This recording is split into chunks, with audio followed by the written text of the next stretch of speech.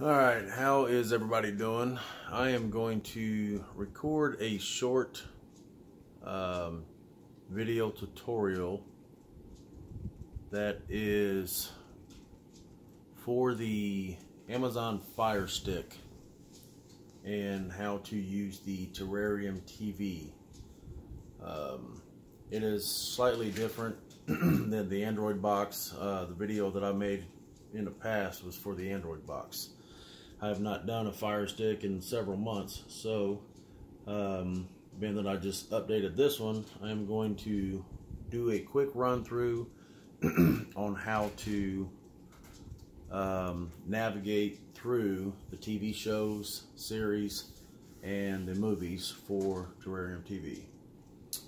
This icon is Terrarium TV. You simply click onto it.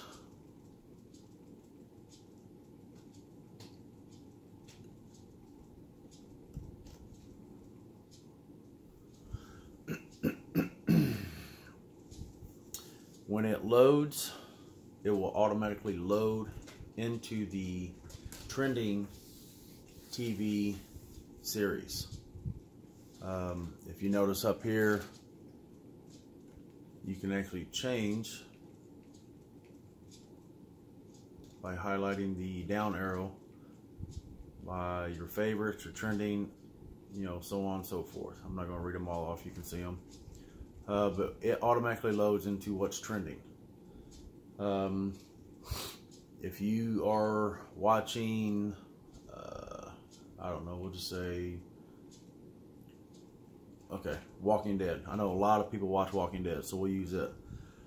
As you can see, as you scroll over, it highlights to a grayish blue color. So that's how you know where you're at with the marker. When you click on the Walking Dead, or whatever series, it will bring you to the overview synopsis. This line here represents where your cursor is. When you press over, you want to go to seasons, click on season, it will bring up all the seasons for Walking Dead. If you're just starting the series, because everybody's been talking about it, you've never watched it, you will go to season 1. As I said, you can see how it's highlighted different shade. You click onto it, it will bring up each episode. Season 1, episode 1, season 1, episode 2, season 1, episode 3, so on and so forth. As I said before, the underline represents where you are, so it's showing that you are highlighted on episode 1. You would go over to the play button, click onto it. Excuse me, I've been down with the flu for the last 4 or 5 days, just starting to get over it finally, so still got the congestion. Usually takes anywhere between 20 and 30 seconds to load up the uploaders. Like I said, I usually give it about 30 seconds, 45 seconds sometimes. Usually what I do, this is just me personally, whenever I get to this stage here, if I'm watching a movie, TV show, whatever, I'll get to this point, I'll go in there, get me a plate of food, get me something to drink, pop me a bag of popcorn, whatever I'm going to do, get ready for the movie. By the time I get back, everything's loaded up, and start at the top. You're going to go to the top one, simply click onto it. The top choices are usually your best choices. When you click onto it, it's going to ask you what you want to do.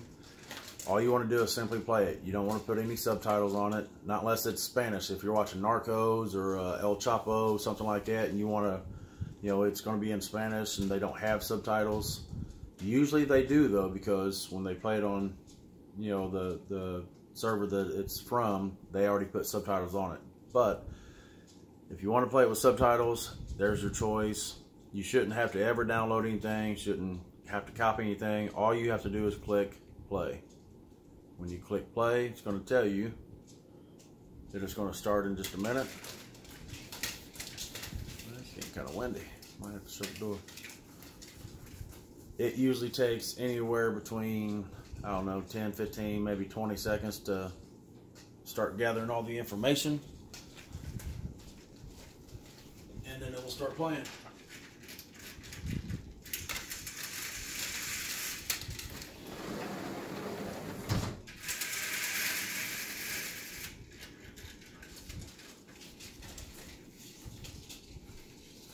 Alright, and that is as simple as that. With your Firestick remote, you're going to use your arrow button. You're going to hit back. Give it a few seconds. You'll hit back again. Give it a few seconds. Now, when you're going from series to series to series, you don't actually have to go back past this one. You can go up and go over to this little arrow here. That's play next season, or I'm sorry, next episode. So right here, you're series 1 or season 1, episode 1. If you click that, it's going to automatically go to episode 2. So you don't have to go all the way back out. It's going to go through the same process, 25, 30 seconds, 45 seconds, whatever. It'll start loading. You click play. It's ready to go. Pretty simple. I'm going to hit back. I'm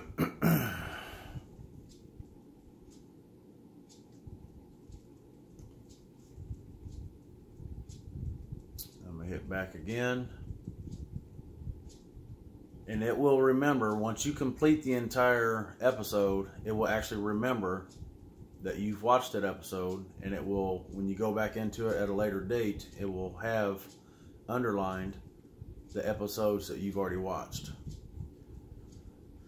Alright, one thing I do like about the Terrarium TV is the See Also option. They do not have this in Kodi. You can click that and it gives you similar episodes. So you can literally go from one, I'll take it back, not episodes, series, similar series. So you can literally go from one series to another series to another series to another series, and you know, just whatever, go from series to series. That simple.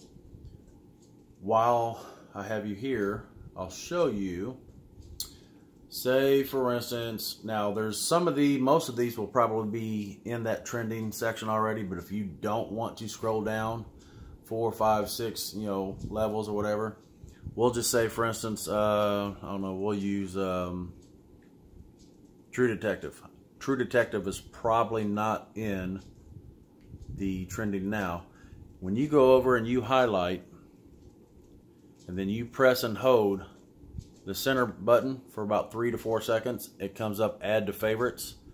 When you add to favorites, and then you back out to the main screen, and you go up and over to the left to your menu button. When you click on the menu button, you go down to favorites, you click on the favorites. Right there's your True Detectives that you just added. You can do that for TV shows and for movies. I think it keeps getting out of focus because my finger's coming up on the lens. Yeah. Anyways, you get the point. If you don't want True Detectives, if you got, I mean, I've got probably 40 or 50 loaded in my favorites just for quick access. If you want to get rid of it, you simply click and hold it again. Then you remove it from favorites. That simple. So that is your TV section. When you click on the menu and you go down to movies, same thing. It's going to automatically load under the most popular. If you want to change it, you go to the arrow, what's in the theaters, new HD releases, top rated, and then all the different categories. You stand up, 4K, I mean, whatever. This one's a little more simple. All you have to do is whatever you want to watch, whatever you want to watch, kids want to watch Zootopia, you click on Zootopia. It's going to take you into the overview automatically. All you have to do is go over to the play button, click play. This is where it's going to start loading all your streams. Like I said, 25, 30 seconds, 45 maybe. I do know that the longer you let it load, the better quality you get, because it usually starts off with a high quality, which is basically like your standard TV. Then you'll start seeing HD. If you wait another 8, 10, 15 seconds or whatever, you'll start seeing like 720. Then you'll start seeing 1080. Sometimes you'll get 1080, sometimes you won't. They're trying to start loading more 1080, but as you see whenever I click onto it, that the HD is pretty clear. I mean, it's 1080p. I do know that the Google video, where it says Google video, the fast server right there, like either one, like where it says fast server, those are good choices. Stream Mango is pretty good, but if you can, try to stick to where it says Google videos. Those are the best quality, the best stream. Very seldom do you have any troubles with it buffering. Alright, so it's been loading for about 45 seconds to a minute now, so we'll click on to the first one. We're going to click play. This video will be started in a moment.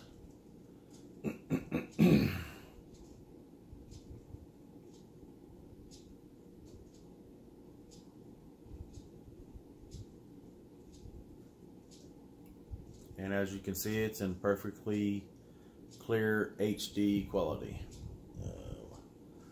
I got my soundbar turned to my phone.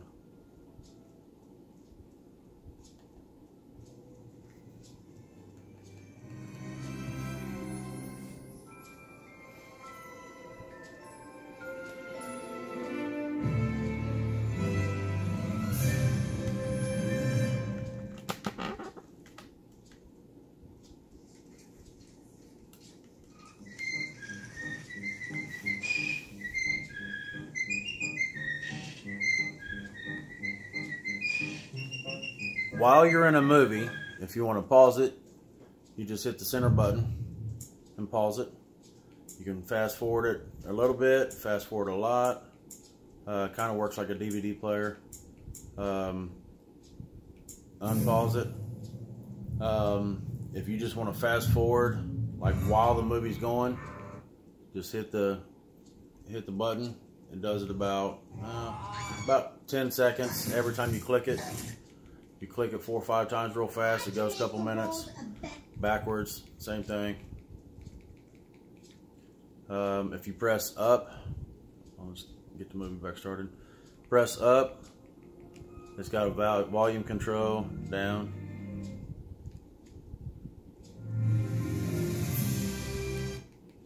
You want to go, say you missed something and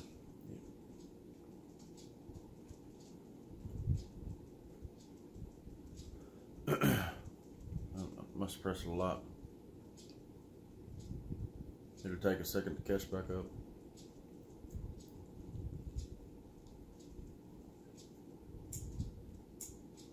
There we go.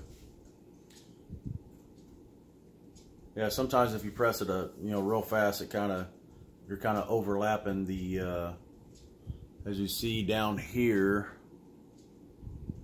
You can kind of see where it has already loaded and where it's actually playing. So sometimes you want to just take it easy and let it go and let it do its thing. So I may have went too fast, kind of froze it up a little bit. But anyways, I think you get the gist of it. It's pretty simple, pretty easy to navigate through. The movies are the same way. I mean, if you come across movies, let me show you how to search movies. You can search movies.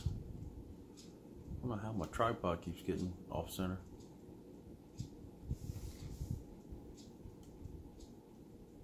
There we go. All right. We're going to go back. And up here, you'll see the magnifying glass. That is your search. If you want to search a movie. Uh-oh. Accidentally went too far. I went to the star, which is also the favorites.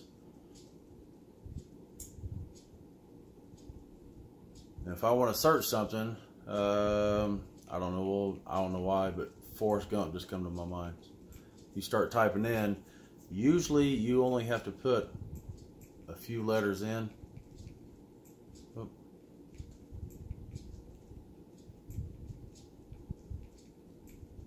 And it will usually pop up suggestions.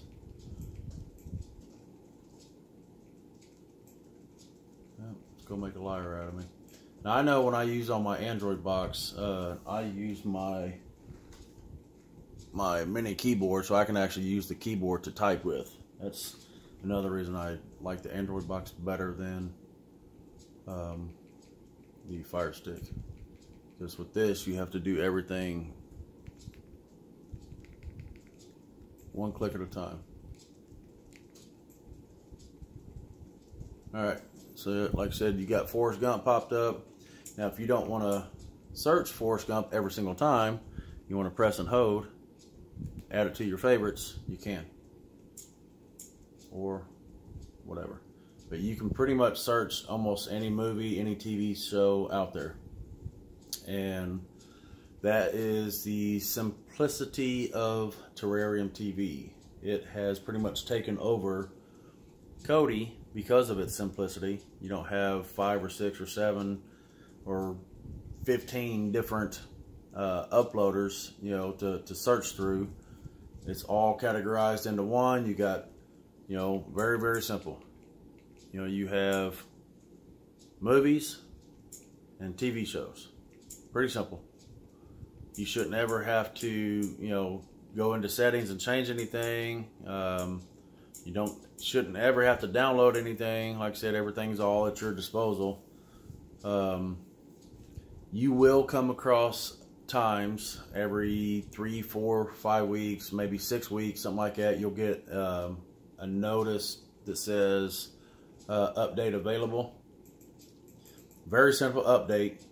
All you have to do is whenever it says update available, click OK or yes.